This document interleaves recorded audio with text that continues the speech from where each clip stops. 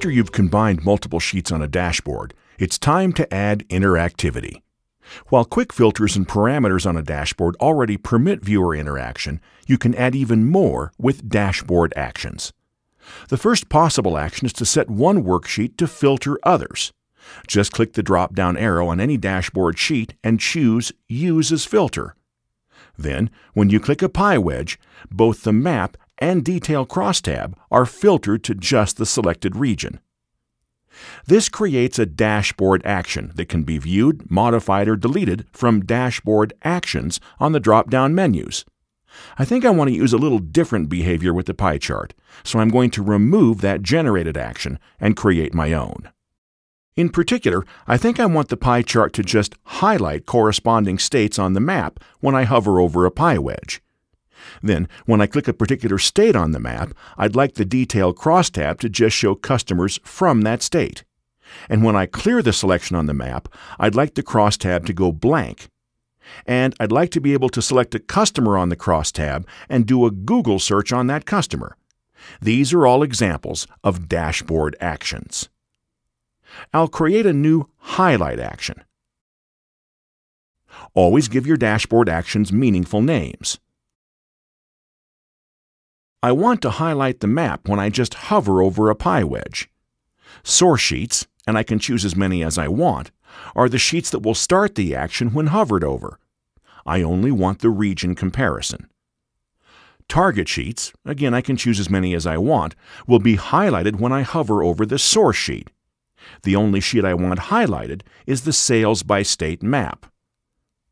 Now, when I hover over a pie wedge, the corresponding map states light up.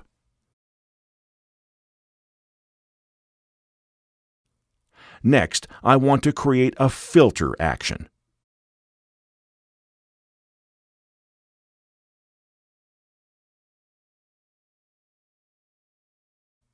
This time, I want to select a mark to start the action. The Sales by State map will be the source sheet, and the Customer Detail crosstab will be the target. With filter actions, I have another choice to make: what to do when the source sheet is deselected, when an existing mark is cleared by clicking on it a second time, or when some part of the sheet without marks are selected. Remember that I want the Detail crosstab to be empty when nothing is selected, so I'll choose Exclude All Values. Now, when I select one state, the crosstab just shows that state's data.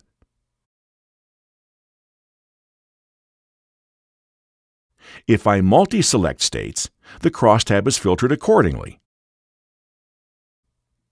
And when I clear the selection, the crosstab goes blank. Okay, now let's set up a Google search on the Customer Detail crosstab. That will be a URL action. Using Menu will start the action with a right-click on a sheet dimension or with a tooltip on a measure. The name of the URL action can actually be customized with sheet dimensions or measures. We'll customize the action name with the name of the current customer. I've copied a URL to perform a Google search on myself to the clipboard. I'll paste it in and replace my name with the name of the current customer.